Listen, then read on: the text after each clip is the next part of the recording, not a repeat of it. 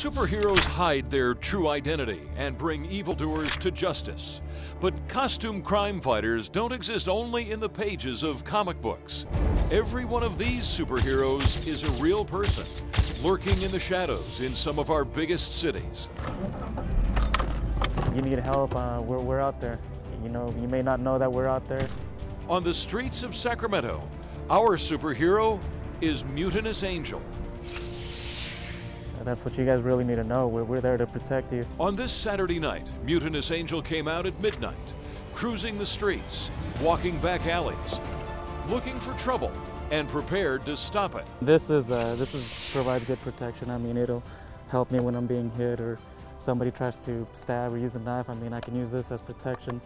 He has put himself in harm's way, stopping robberies and assaults, and leading police to a hit-and-run suspect, mostly in the Bay Area.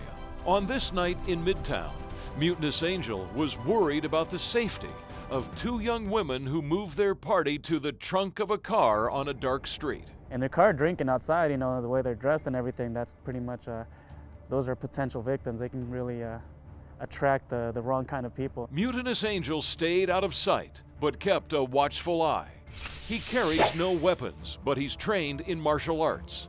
The gear he wears not only provides protection, but it hides his identity and makes him appear more intimidating. I've walked down the streets before, just confidently walking toward people, and they just all back away. Mutinous Angel is one of a dozen real-life superheroes who patrol mostly in the Bay Area, occasionally in Sacramento, and now Stockton is on their radar. We will definitely go to Stockton. That is a plan that we're intending on. If you are going to go to Stockton, you're going to go as a group, not just yeah, you by yourself. Of course.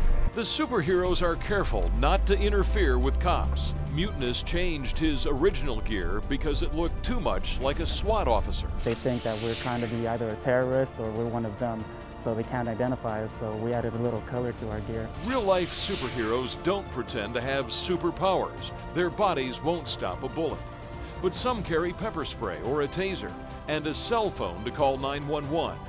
And they know that you might think they're a little strange. Absolutely. I think it is weird. I think it's crazy. I think we're fools for what we do. But if it helps out, I mean, it helps out. We're doing what's right. We passed one man walking alone who was startled by the sight of Mutinous Angel, but he found the superhero a little reassuring. I think they can do some good. Yeah, I think they can do some good. But don't count on Mutinous Angel to be there when you're in trouble. A real-life superhero can only be in one place at one time.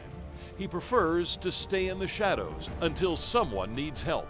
To be honest, I don't like doing media either.